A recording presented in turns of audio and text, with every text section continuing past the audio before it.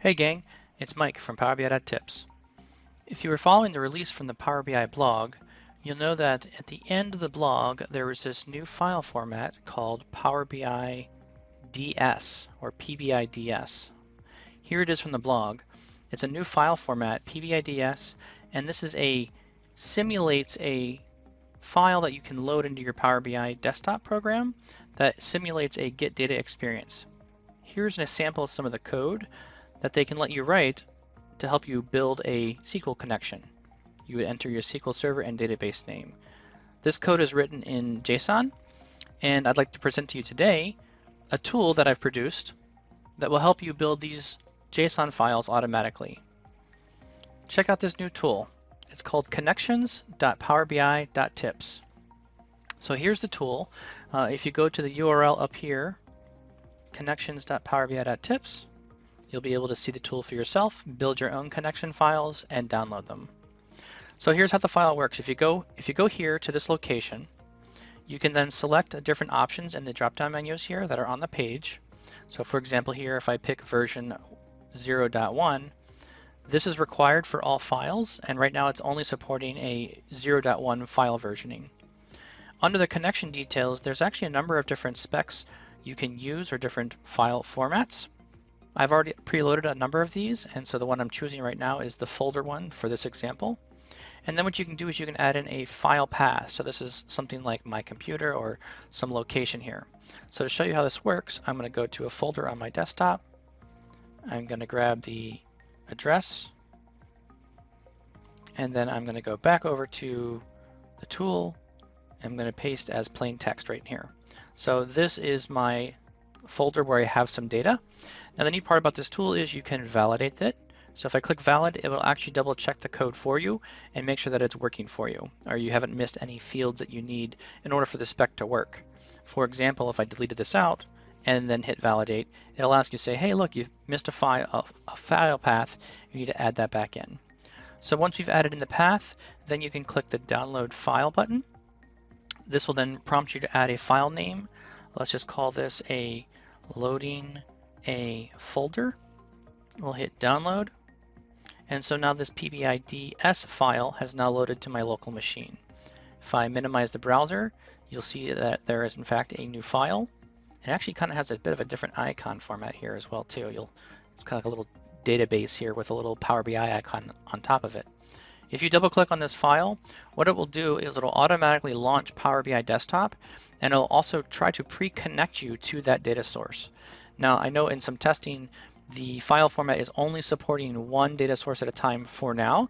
In the future it may support multiple connections, but for right now in version 0.1 it's only supporting one connection type.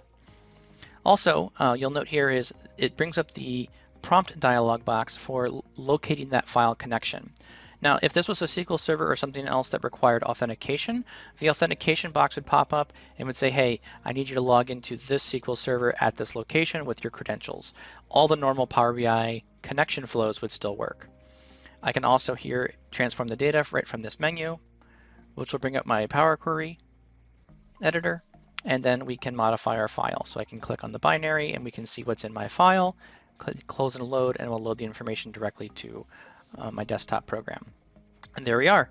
That's it. We've been able to programmatically build a file and push it in here.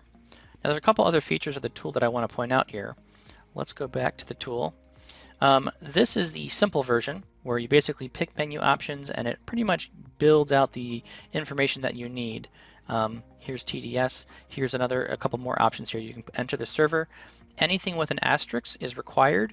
Anything without an asterisk is an optional thing. So for example, Power BI will only require you to have the server name, and you don't need the database name if you don't want to. You can also define the data load type. This is where you would pick either import or direct query. So that's another area here for this particular visual or this particular loading type that you can actually pick out different connection types. So I go over here to this X section here, and this is where you can full on edit the code. This is a common JSON editor that you'll find on the internet. What you can do here is it automatically starts the file with the version as it's placed in the file. So you can go in here and append, and you can grab any kind of other additional data sources. So if I click Analysis Services, it now populates all the different details that you need, and then you can enter in, my server name, or location, and then you can click download directly from here. Oh, I need to change the version here to 0.1. And then now you can see that it's happy and there's no errors, and then I can hit download on the file. This is my new connection. Download this. And you can see that it'll automatically download another PBIDS file for you, and then you can open it here. Now you can open up these files and see what's in them. If you right click on the file, you can say open with Visual Studio Code, and there your format will be. So if you want to change the format of this file to reformat it, you have to, in Visual Studio Code, change it from plain text to JSON. So I'll go down here, changing the file type to JSON, and then using Control-Alt-F will format the data so you can see exactly what it's doing. So it's automatically bringing in the information for you and adding the correct pipings so that it can read it inside JSON. So that should be it. Thanks for looking at our tool. I hope you enjoy it. And remember, if you want to go check out the tool again, it's at connections.PowerBI.Tips. Thanks for watching, and follow us on YouTube. Like and subscribe for more great tutorials and tips and tricks.